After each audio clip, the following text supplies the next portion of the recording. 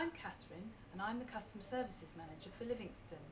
Livingston are Europe's largest rental company for test and measurement equipment.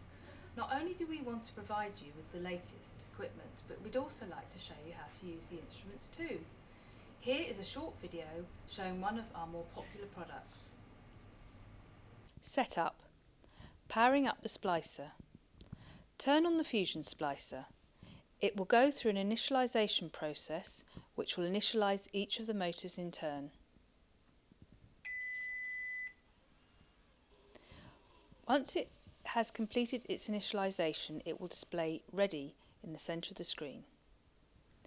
Selecting fiber type. The top of the screen will display the fiber type that the splicer is currently set up to splice. To change the fiber splice, touch the Splice program icon. This will then display the options available. Select the required fiber type and program from this menu. Setting the heater. The top also displays the heater settings. These may also be changed depending upon the type of protection sleeve that is being used. To change, touch the icon and select the appropriate setting for the type of protection sleeve being used. Fibre preparation. To ensure a good splice, it is essential that the fibre itself is prepared correctly. Stripping. Using a specialist fibre stripper, strip approximately 30 to 40 mm of fibre coating from the two ends of the fibre that are to be joined.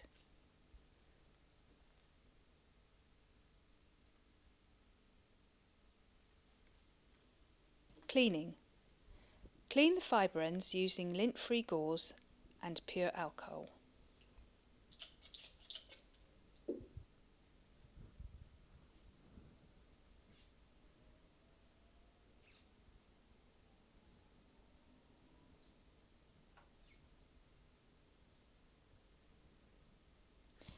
Adding protection sleeve.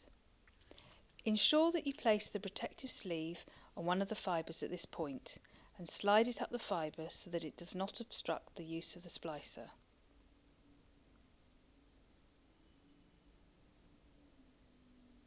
Cleaving. Place the end of the fibre into the cleaver, aligning the end of the fibre coating with the 16 mm mark on the ruler of the cleaver. Close the coating clamp lid, then lower the top clamp lever. Slide the blade carriage to the rear of the cleaver.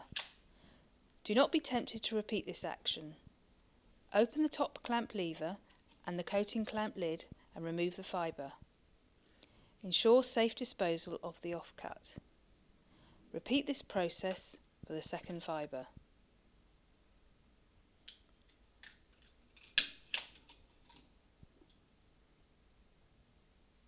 Placing the fibres in the splicer.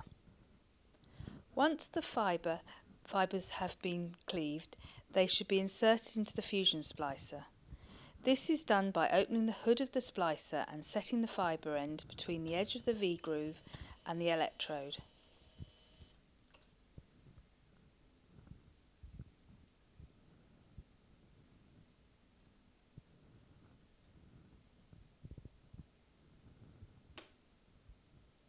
Close the fibre coating clamp lid to hold the fibre in place. Avoid touching the fibre end face against any surfaces, as this can damage the fibre end, resulting in a poor or failed splice.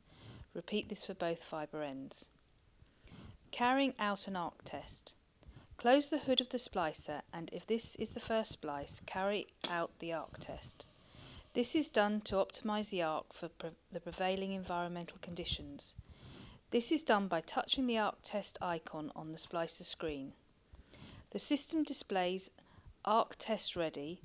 At this point, touch the starter icon to start the arc test. If an error message is displayed, such as Arc too weak, prepare the fibres again and repeat the process until the message Arc OK is displayed. Once the Arc OK is displayed, re-prepare the fibres and place them in the splicer. Carrying out the splice. To start the splice, touch the start icon. The splicer will then carry out a perfusion check and inspect the fibre ends for a good cleaving dust. The arc is then generated and the fibres fused together. Verify the splice. Once the splice is completed, the splicer will estimate the loss in the splice and display the result. At this point, you can store the splice data and add your own notes by selecting the data icon and the memo icon. If you wish to check the splice image, select the tools icon. You can then adjust the image and also store it to an SD card if desired. To ensure a good splice, a proof test is conducted. The clamps in the splicer will gently pull the fibre. Opening the splicer hood will automatically start the proof test.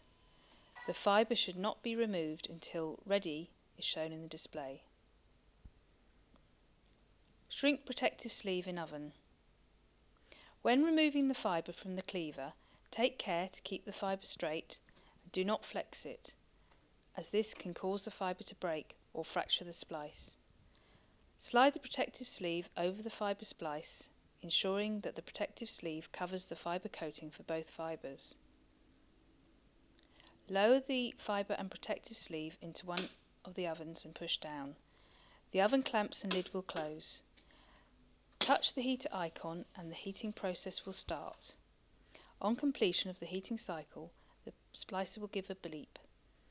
Remove the splicer and protective sleeve and place in the cooling tray. Job done. The splice has now been completed. We hope you found that video useful and informative. If you have any rental test equipment needs, please give us a call and you can speak to one of our technical engineers that will help you with your specific application.